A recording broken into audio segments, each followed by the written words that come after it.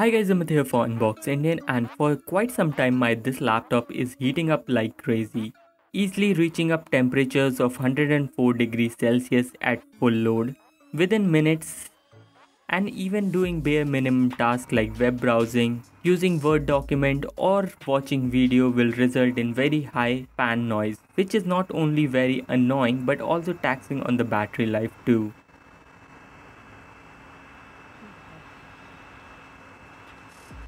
And to solve this issue, I actually got this liquid metal thermal paste from AliExpress.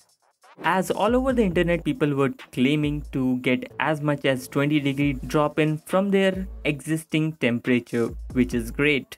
So I thought, why shouldn't I give it a try myself?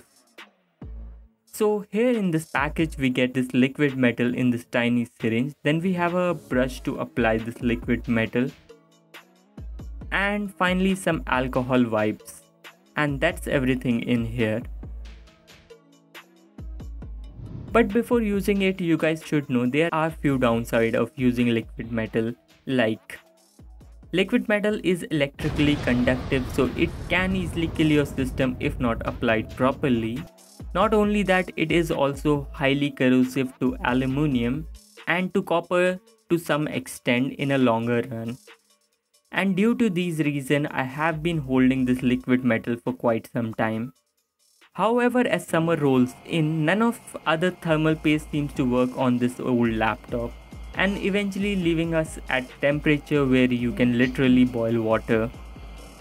Now enough chit chat, let's jump right into this video and test whether this liquid metal will work for us or not.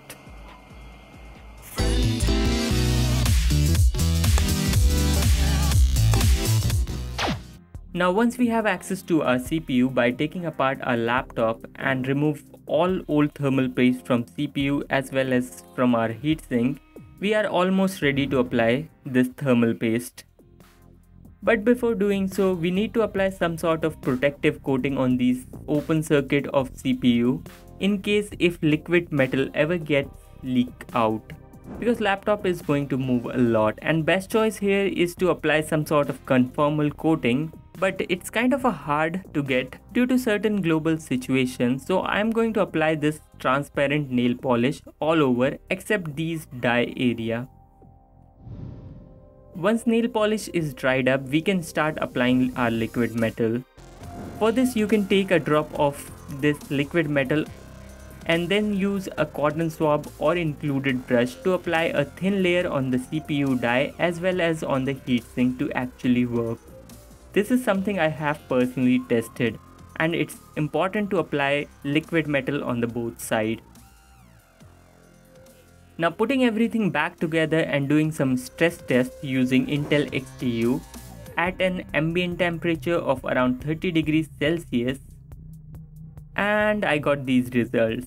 It seems to indicate it didn't work. I'm still getting extreme temperature and thermal throttling issue. So after some hair pulling, I figure out that nail polish might not be a very good heat conductor, so I remove all the nail polish using IPA, and then this time only applied liquid metal for the testing purposes. Now putting back together everything and doing stress test again with the same test condition gives us these results, which is not great. We are still reaching high temperatures of 101 degrees Celsius occasionally, with most of the time it's hovering around 92 to 96 degrees Celsius at full load, which is still higher than expected. But on the plus side, thermal throttling is completely gone, which is great. So the final conclusion is kind of a mix. It did and didn't work for me. On the one hand, we didn't see any massive 10 to 20 degree temperature drops, while on the other hand, the biggest change I have noticed is with the fan noise, which is almost gone. You can barely notice it. It's only heard when CPU hits temperatures of around 100 plus degrees Celsius for few seconds. Another thing that I have noticed is the battery life of the laptop, which seems to improve a lot. So the final word is, unless and until you already have a decent cooling system in place like this recent laptop, which I don't have in this old one, you might not notice much of a temperature drop.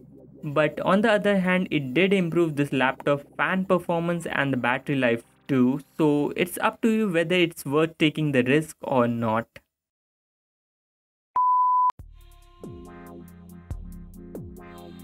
So after some consideration, I made a barrier around the CPU die using some of my old thermal paste to protect it from liquid metal if it ever leaks out. And the temperatures were almost similar to that we have tested without anything applied. But in future I will definitely replace it with some conformal coating.